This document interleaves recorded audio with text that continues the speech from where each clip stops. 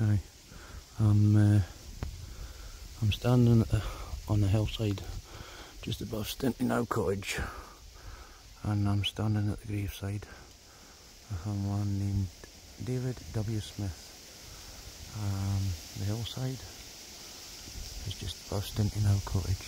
Now, David seemed to live here for most of his life, if not all of it. And he requested before he died that he be buried here on this hill above Stintynow, and permission was granted.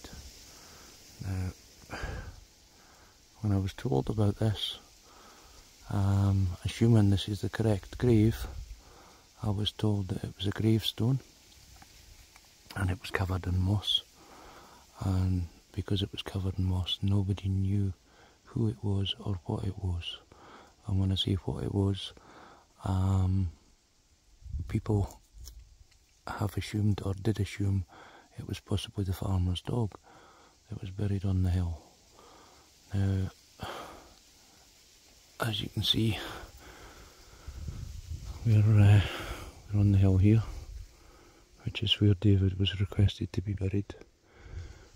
You can't see much from here, but what you can see is it's a beautiful, beautiful area. I'm about half an hour's walk from Hawick, and I can't see dog walkers coming here. Yeah, it's a very much hidden away area, a beautiful walk as well. So I just thought I would come out and have a look at the gravestone, but obviously there's none here. A bench with a memorial plaque on it, but that's all. So I'm assuming I've got the wrong grave. I'll carry on hunting, and hopefully I'll find out whether I'm right or whether I'm wrong, and whether this is a grave or not. Anyway, David, I hope you rest in peace, my man. David was in his 80s when he died.